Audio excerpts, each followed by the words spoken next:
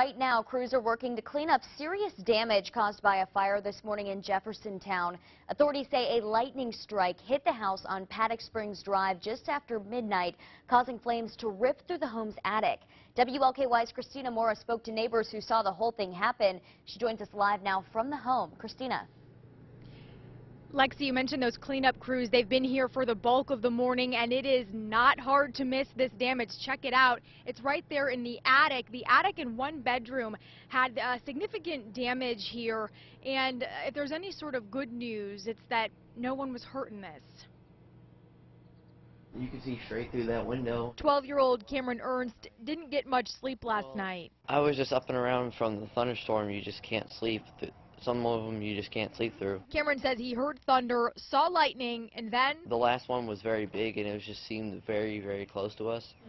And we thought that someone might have gotten hit. That someone was the neighbor's attic, struck by one of those lightning bolts. Our neighbor's house, just a huge flame just came out the top of it. This is cell phone video that Cameron's dad captured once they knew the family inside was out safe.